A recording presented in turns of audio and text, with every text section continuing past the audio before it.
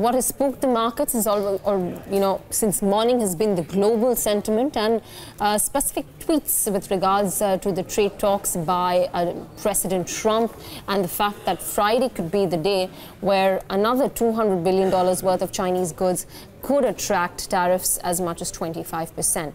Bringing in a global voice then, Richard Harris of Portshelter Investment Management is joining us on the show this afternoon. Richard, thanks very much for taking out the time. Let's get in a sense from you as to, this is definitely a big shake-up in terms of the global equities. And, one tweet that has been put out by the president has really probably, the sentiment has turned around for the worse. And just a few days ago, in fact, there were talks of the trade conversations going on as per plan.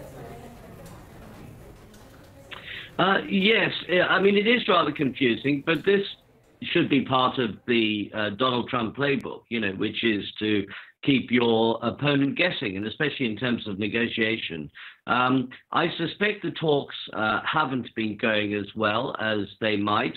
Partly because, when you hear reports of trade talks and this sort of thing, they're typically not going to be negative.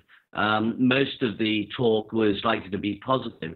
But behind the scenes, it's quite likely they haven't been going as well as Donald Trump would like. And maybe he's just woken up in the middle of the night and had a fit of pique and fired off this message, which is actually quite serious. The other aspect, obviously, that could, probably spook the markets is what's been happening to crude oil. And there, too, we've got President Trump playing a major role in spooking sentiment. So while on one hand, we're talking about, Saudi Arabia and, them taking over the shortfall that comes in from Iran, the problem lies with what happens thereafter and whether or not, after filling the gap of Iran, Saudi Arabia has any incremental capacity left to deal with issues if they do arise from Libya, Venezuela. So all these issues kept in mind, crude oil being another major factor that equity market watchers are keeping an eye out on.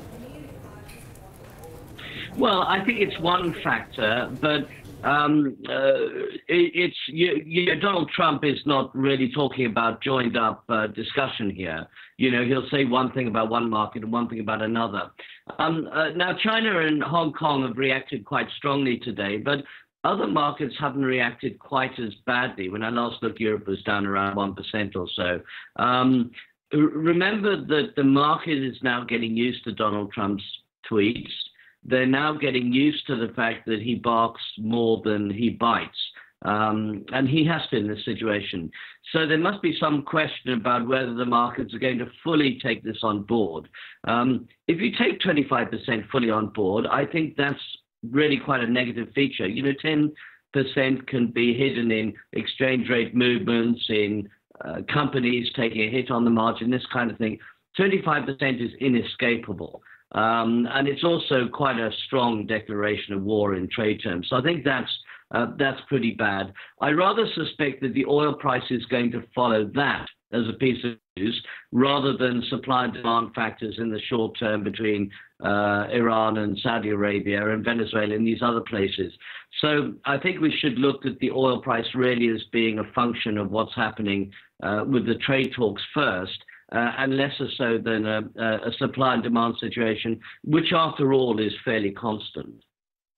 But, your point well taken, but when the barking can do this amount of damage, you don't need a bite coming in that can do worse for the overall markets. But just to get in a sense from you, emerging markets and the flows have been strong so far. Does this hamper that in terms of the foreign money? Yeah, I think it does. This is quite a serious issue, I think, all in all. And I think that the bark is quite serious, and central bankers, of course, find that out for themselves. But I think one of the issues is that we are going to see a real concern with this 25%. I suspect Friday will come and go without the 25% being imposed. Trump will find another reason to delay it. But I think we should look at it as part of his negotiating tactics. He is willing to do it. if that happens. But I think that generally it's really a threat rather than something serious. But the markets have to take it at face value. And at the moment, I think they're taking it reasonably at face value with some discounting. Okay. All right. Richard, just one final question. Do you reckon that global commodities could remain under extended pressure if indeed there is no resolution coming about US and China in the near term? Well, I think obviously the danger with the US and China is that it's going to impact global trade and global economies will be affected, and that too is going to hinder the commodity situation. Now, of course, for India, this is generally quite good as an importer of commodities, but of course, slowing demands elsewhere in the world are not good. That is an issue.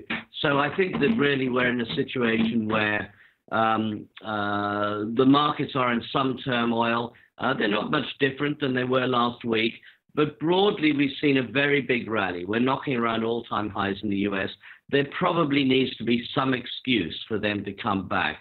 And I think we'll see markets come back, and I think we'll see buying opportunities come through. But I wouldn't be buying for a couple of weeks.